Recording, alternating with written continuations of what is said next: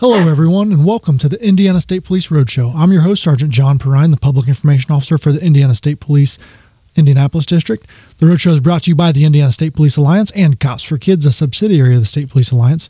For more information about our sponsor, visit www.indianasfinest.com. And we want to thank our partners at Network Indiana and MS Communications for allowing us to use the facility. Good friend of the show, Sam Fritz, is behind the button control back there, putting us on the radio across the great state of Indiana, and we sure appreciate that. And if you're watching us on the YouTube channel, it's all because our amazing photographer, Tom Trial. Lots of cool stuff on the YouTube channel. So thanks for tuning in. Thanks for watching. And our guest today, Captain Ron Galvez, Chief PIO for the State Police. Welcome, Captain. John, how are you? Hey, I'm well. So Good. Here we are. We've had this big recruiting push for the last 5-6 months. Right.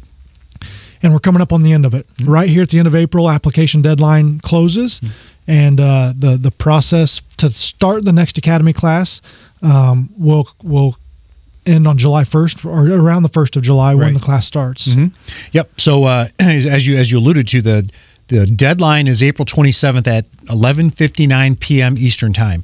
So if you or somebody that you know has any interest in being an Indiana State Trooper and being subjected to all the things that we have to offer, that now's the time, the last 2 weeks, because our selection process is very in-depth, but it's been streamlined for maximum efficiency. So, again, if you're considering it, please give us a chance. Yeah, you know, for me, actually, today marks my 20th anniversary with the Indiana State Police. Is that right? Yeah. Congratulations. Good for you. And I can tell you, looking back, one, it doesn't feel like 20, and every trooper, every police officer I know will tell you the same thing. It goes by so fast. But what a rewarding career it's been. And if you're at that point in your life where you're not real sure what you want to do, maybe you're in a job that you don't love every single day, or you're coming out of high school, college, military, and you're just curious, give us a try. Sure. Look into it.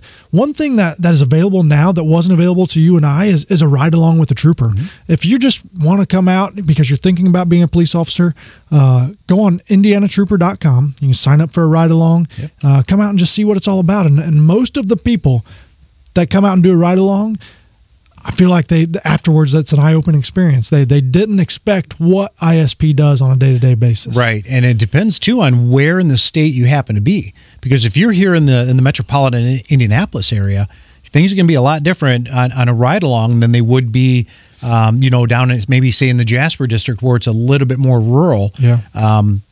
The things that we do are the same, but how we're looked upon and asked to assist other agencies is a bit different. Yeah, and the pace is a little bit different as well. You know, in our busier areas like Lowell, Indianapolis, Sellersburg, mm-hmm. It's fast paced. Right. A lot of fast paced work. Whereas if you're working one of the more rural districts, you may grab an investigation that's going to take you several mm-hmm. days. Yep. And so the cool thing about our agency is you have that option throughout your entire career. You can choose whether you want to work in a fast-paced metropolitan area mm-hmm. or if you want to work in a rural area and just different types of police work, same agency. Right, and that need is all over the state in all 92 counties. So, and just like you, we've known troopers that started on the road, maybe went to the investigation route, the CSI, became a crime scene investigator, and eventually went into command utilizing the experiences that they garnered. So we've had, in my experience, we've had people come to the state police right out of college, like you mentioned, the military, teachers, business people. There's an engineer, we have a number of engineers, CPAs. So while you think, what does engineering have to do with law enforcement? Maybe nothing. Yeah. But again, the point of all that is you don't have to feel pigeonholed that I have to have a certain degree to be a police officer. We've always opened our process to everybody. Yeah. Everybody that thinks that they fit the bill, and we would love to give them an opportunity to compete. The vast majority of our troopers don't come to us with a background in criminology, criminal justice, law enforcement. We have a variety of backgrounds mm-hmm. that people come from. And what's unique about the Indiana State Police and any law enforcement job really is it's something different, not just every day, but almost every hour. Right. You're experiencing something different, something new. And so, for me, I like to stay busy. I like to do that. And so it was a good fit for me. And it's just a really, really rewarding and unique career. You know, you started in a different place than I did. I started off in a busy district in Fort Wayne, but I was in a very rural area, which was ideal because I had an opportunity to, you know, meet people every day on traffic stops and do those things that people commonly associate the state police with. But I also had the opportunity to really jump into some really in-depth investigations that kind of honed those interview skills, investigatory skills, and really report writing.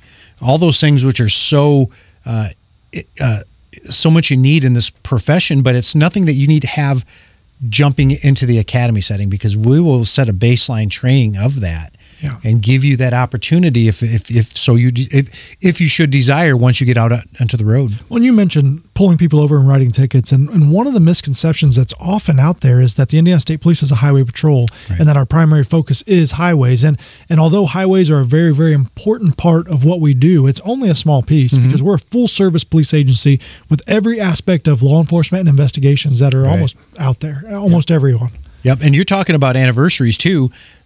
This is the 90th anniversary of the Indiana State Police. We're formed in 1933. So in those 90 years, we have either kind of set the bar with certain things, certain inventions, if you will, that we still use today, or we're trying to keep up technologically. So right now, the equipment that we have, just in our vehicles alone for our troopers to utilize, 20 or 29 years ago when I came on, 20 when you came on, never would have fathomed that we would be where we're at today, or that our society technologically would be where we're at. So it's the same job, it's the same profession, but so many different interesting facets. It's funny, you think about the evolution of it, and what's funny is 20 years ago, I was the first academy class that got a laptop in the academy. Oh, wow. And so to utilize a laptop or a computer at all, sure, and to have that in our cars when we got, I mean, that's how far we've come. Now, it would be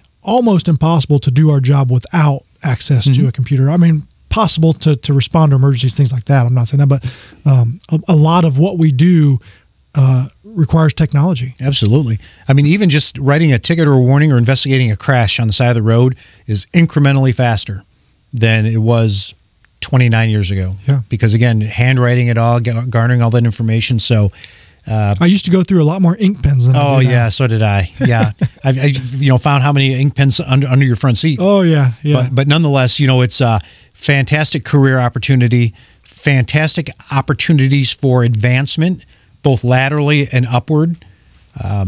So if you're looking for a challenge, and this is a challenge, it's quite honestly, it's not for everybody. Well, let's dig into that a little bit about the opportunity, because we all are under the same umbrella. Everybody within the Indiana State Police that's a sworn police officer starts as an Indiana State Trooper. That's right. But oftentimes we get folks that come to us that say, I want to be a homicide detective. I want to be a child crimes detective. I want to be a pilot. I want to do this. We have all of those opportunities, and oftentimes we can get people there pretty quickly. Sure. Yep.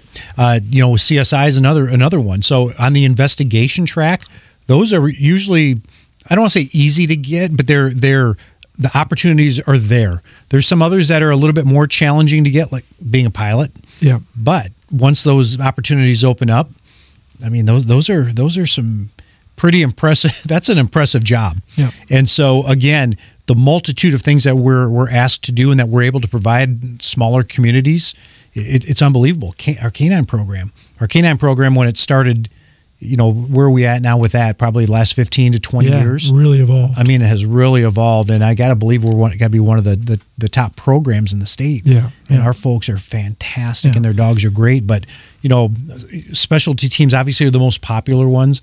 But again, we have white collar crime, cyber crimes, crimes against children. Yep. So we have 3 full-time SWAT teams. We have scuba divers that operate almost on a full-time basis. We have 3 helicopters and a fixed-wing aircraft. Yeah, and so the list goes on and on. So if you have an interest in law enforcement, that's what makes the Indiana State Police unique, is the opportunities that we have under that same umbrella of being an Indiana State Trooper. And if you like, kind of on the fun side, if you like college football, college basketball, you like auto racing. Yeah. I mean, the state police has something for you in that realm.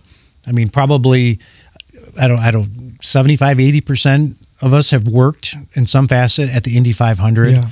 at the old Brickyard 400, the National Drags, the MotoGP, and all those type of races. And those things are awesome. It's unreal. If you've never been to one, if you've been to one in the stands, it is a completely different experience than being behind the scenes. And walking through the garage and the pits. Absolutely. And, or in the control tower when you used to be able to go up there. And it's just cool. unbelievable. So if you're thinking about a career, and another thing too is we're not only looking for the people starting their adult lives. Mm-hmm. You may be 35, 36, up to 39 years old and still apply to be an Indiana State Trooper. Yep. And so maybe you've been in a career or you've been in the military, maybe you've retired from the military and you're right now in that window where you're under 40.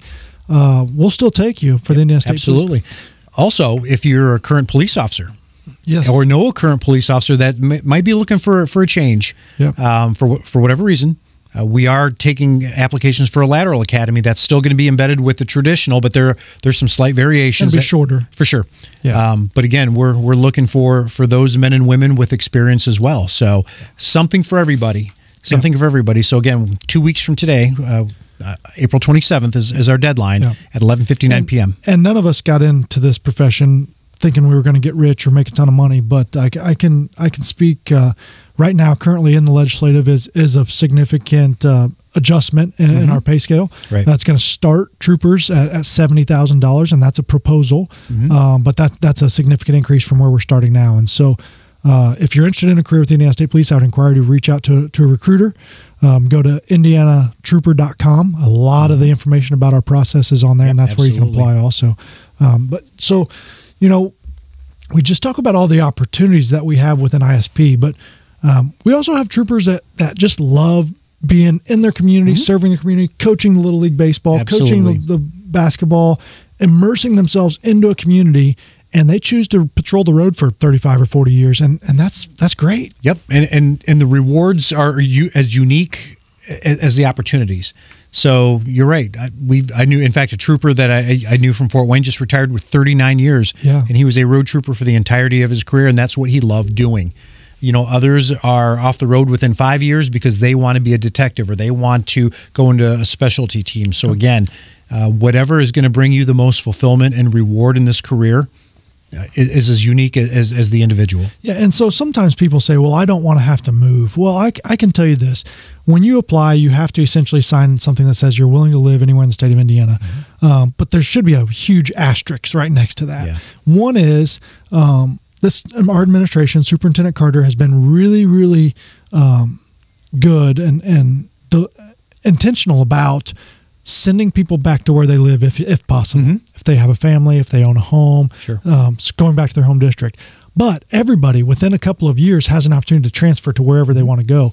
And they're not going to move you. This isn't, you're not going to be 10 years into your career and they're going to come to you and say, oh, we need you in Evansville now. Yep. That doesn't happen. Nope. So some people read that willing to live anywhere in Indiana a little bit differently than what it really means. Right. And again, we're like every other police agency in the nation right now. We're short troopers. And so the opportunity for you to go back to your district, while there's no guarantees, it's everybody a very, very good possibility. So even if you don't get your first wish out of recruit school, it's a year, your probationary year. Get through your probationary year. That's really when the doors open, and you can put in for intra-district transfer. Or I'm sorry, inter-district transfer. Yep. So if you got sent to Fort Wayne and want to come back to Indianapolis, you can put in for that transfer. Yeah, and I know we've done several shows on this topic, and we thank you for staying tuned with us here, mm-hmm. because maybe you know somebody that would be a great Indiana State Trooper. Maybe they're already a police officer. Maybe they're coming out of college, military. You have to be 21 years old to apply. And there's a hiring process, yes. But it starts with an application. And to apply, you go to www.indianatrooper.com. You submit your application. We'll be in contact with you then, right. and let you know the next step. We're already into the process. Mm-hmm. We already have people going through background checks and testing, yes. and physical agility. So, but you're not too late. You're not too late. Nope. So again, if you feel a career in law enforcement is for you, we have an opportunity for you. One badge, endless opportunities. And if you're not sure, just give us a call. Yeah, anyway. Absolutely. Yeah. So thank you all for tuning in to the Indiana State Police Roadshow, brought to you by the Indiana State Police Alliance and Cops for Kids. Again, to find out more about our hiring process or to submit that pre-application, go to www.indianasrp.com. indianatrooper.com. I'm going to give that to you again, www.indianatrooper.com. You can contact a recruiter or any of us through that page if you have any questions. Everybody buckle up, be safe, and take care.